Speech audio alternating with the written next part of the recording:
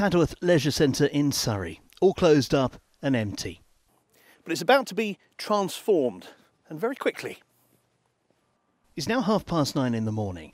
In just an hour, this will become a fully functioning mobile testing centre. And here are the team who'll make it happen. A small detachment from 1st Battalion Irish Guards, who get down to work straight away. So once they come through the front gate, they'll go to this stand where they'll get the test and explained. Once that, they'll park up and take the test, and if they need any help, they'll ask for help off us. Then once that's done, they'll go drive around to the next tent, hand in their test and get signed off before being able to leave.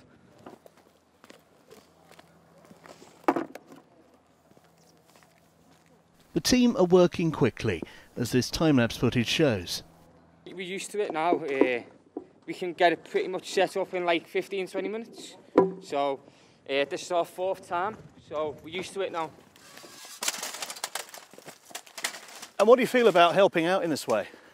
Well, it's a national crisis, isn't it? So, you know, it's not exactly hard, you know what I mean? With coronavirus testing people, it's a national crisis, and obviously the British public need our help.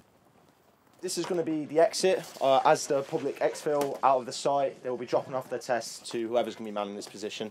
We'll obviously collect the tests, make sure they're all scanned up so then they can receive their results within the next 1 to 2 days. And how do you feel personally about being involved in this? Proud. You know, I get to serve the public within my battalion. You know, we are the face of the British Army, and you know, we like to help as much as we can.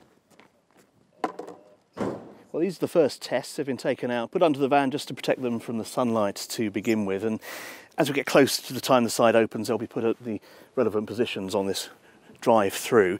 Later in the day, as we get warmer, we've got electric cool box fridges that they can be put into to keep them cool. At 11:45, a courier will arrive, take the first batch of completed tests to the laboratory for processing. I think we're incredibly pleased, and look, we all join the army because we want to serve our country, however that may be. It doesn't always have to be on operations.